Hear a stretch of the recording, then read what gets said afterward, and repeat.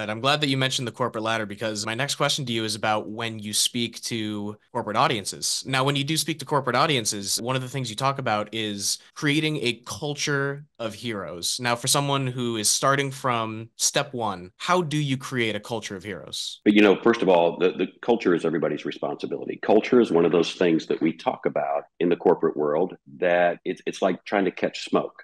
Everybody talks about it, but very few people actually understand it. It's really about creating an environment. In sports, we call it the locker room. At home, we call it the dinner table. It could be a classroom. In the corporate construct, we talk about what is this feeling? What is this vibe? What is this thing that we've plugged into? If it's an environment where I am empowered, it's an environment where I matter. If it's an environment where I am seen, a lot of leaders miss this. A lot of leaders feel like they have to have all the answers. A lot of leaders think they have to be the smartest person in the room. And the truth of the matter is, the smartest person in the room is the person who brings the smartest people into the room and asks them really good questions.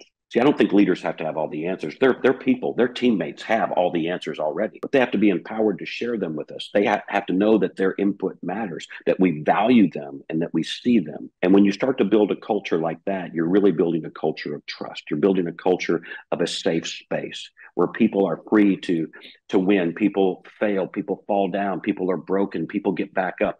All of those things, because we're in this together. Whether you view this as a team, whether you view it as a family, that's a matter of opinion. But the truth is, we're all people, we're all humans, and we're all struggling in our lives. We're all searching for something more. We all want to get better. And if we can do that together, if we can create an environment that is safe, that is meaningful, that is worthwhile, that we're making a difference in the world and not just chasing the bottom line, but perhaps a through line. I think that's when people get excited about going to work every day with an organization committed to helping them become a better version of themselves, to serving people at a high level, to doing things that matter, to make life better. After all, that's all heroes do. They just make life better. They remove stress and they solve problems. And when people feel good about the work they do, when they feel good about themselves when they're doing that work, I think that's the very foundation of a culture that drives organizational excellence and customer loyalty.